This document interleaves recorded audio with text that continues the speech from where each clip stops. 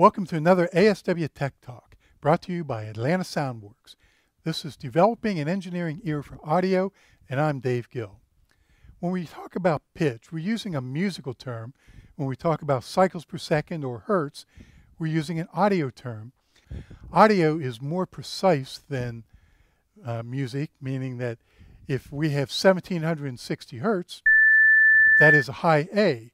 But if it's a few cycles above or below that, it's still considered a high A. It's just not perfect pitch.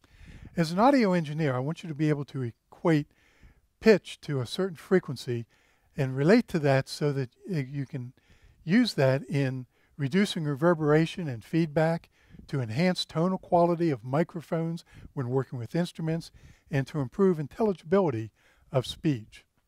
The adjustments are made in the EQ section of the mixing board, and we'll be dealing with this in a subsequent Tech Talk.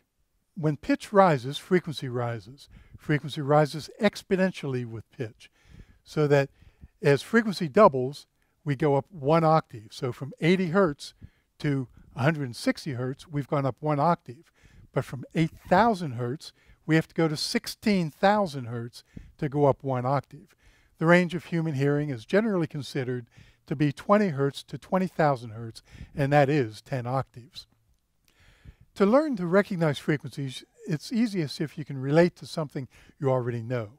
If you played in a band or a symphony, you might recognize concert pitch. That's 440 hertz. That's the A above middle C. If you played the piano, you might recognize 261.6 hertz, which is middle C. When I was a young man, 233 hertz was ingrained in my brain because I played trombone and we had to play the B flat tuning note at the beginning of every session. If you play guitar, the top string is low E, and that's 82.4 hertz. The first string, or the bottom string, is 329.6 hertz.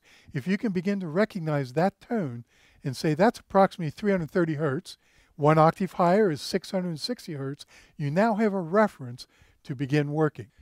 Over the years, I've seen a lot of technicians playing the game, what's that pitch? And they'll play a tone through the sound system, and the people in the room will try to guess what was the frequency. For example, if you heard this, that's 1,000 hertz. Or this, the very commonly used 450 hertz. And this is 4,000 hertz. And again, you use that in adjusting speech and tonal quality of microphones. Thank you for watching. This has been another ASW Tech Talk, brought to you by Atlanta Soundworks.